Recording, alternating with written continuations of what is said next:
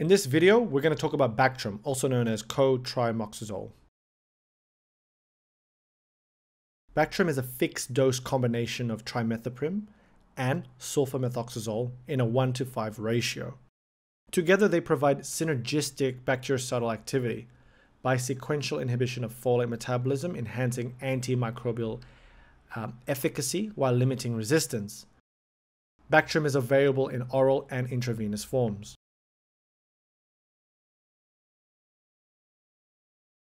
Let's look at the mechanism of action. The sulfamethoxazole inhibits dihydropteroate synthase, which therefore blocks the conversion of something called PABA, para-aminobenzoic acid, to dihydropteroate. What this means downstream is that nucleotides are not produced efficiently for bacterial survival. The trimethoprim inhibits dihydrofolate reductase. Blocking this, therefore, blocks conversion of dihydrofolate to tetrahydrofolate.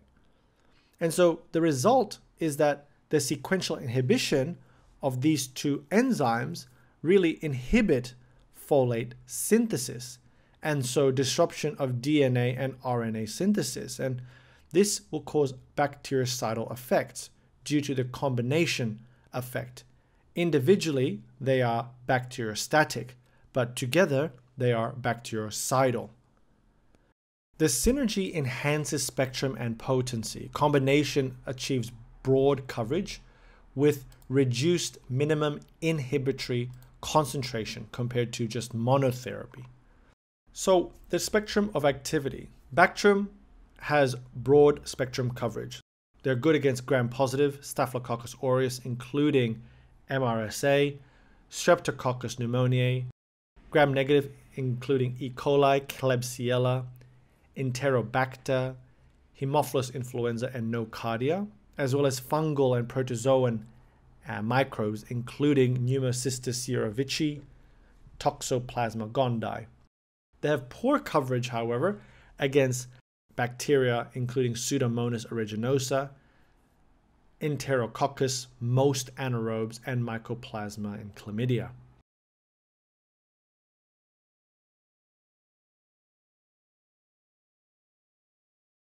And so the clinical indication for Bactrim typically include UTIs, prostatitis, acute cystitis, Pneumocystis cerevisiae pneumoniae, both for treatment and prophylaxis, so PJP, nocardiosis from nocardia, cyclosporiasis, and purulent skin infections.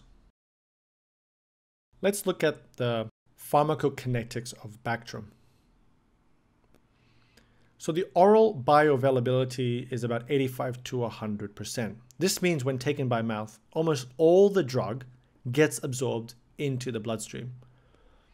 That's very high compared to many drugs, meaning oral dosing is actually effective. The distribution of Bactrim is wide as it achieves therapeutic levels in urine, prostate, lungs, and cerebrospinal fluid. After absorption, the drug spreads throughout the body and it reaches effective concentrations in many important tissues, including those I mentioned: urinary tract, prostate, lungs, and even the cerebrospinal fluid. The half-life of Bactrim is about 10 hours. It is much more prolonged in renal dysfunction. This basically means how long it takes for half the drug to be cleared from the body. Excretion is essentially through the kidneys, both unchanged and metabolites. Most of the drugs actually leave the body through the kidneys in urine, partly as the original drug and partly as breakdown products. There is no adjustments in Bactrim dose with hepatic impairment. Renal dose adjustment, however, is essential, especially in elderly or in prolonged use, because remember, Bactrim is cleared by the kidneys.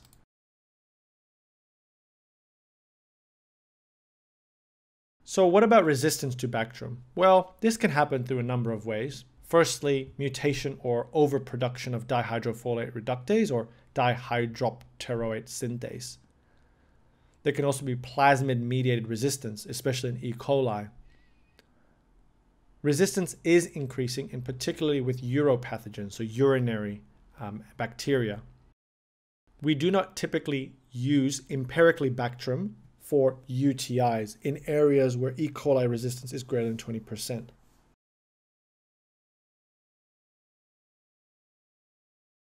The adverse effects of Bactrim, like many antibiotics, include standard gut upset, a rash, photosensitivity, hyperkalemia, important adverse reaction to Bactrim, as well as increased creatinine without a drop in GFR. This is because trimethoprim competes for tubular secretion of creatinine, therefore less secretion of creatinine. Trimethoprim blocks distal tubular secretion of potassium, which leads to the hyperkalemia I mentioned. Some serious and rare side effects include Stevens-Johnson syndrome and toxic epidermal necrolysis, but these are very severe skin reactions from a drug allergy. Other serious and rare side effects include aplastic anemia, agranulocytosis, hemolytic anemia, especially in G6PD deficiency, crystalluria, interstitial nephritis, and hepatotoxicity. It's really important to monitor potassium and renal function in elderly or those on ACE inhibitors or angiotensin receptor blockers or spironolactone, because there is some worrisome association with sudden death, presumably due to cardiac dysarrhythmias. Because when taking Bactrim, as mentioned, some people are much more sensitive, especially with these drugs, and they can cause quite significant hyperkalemia, leading to possible dysarrhythmias.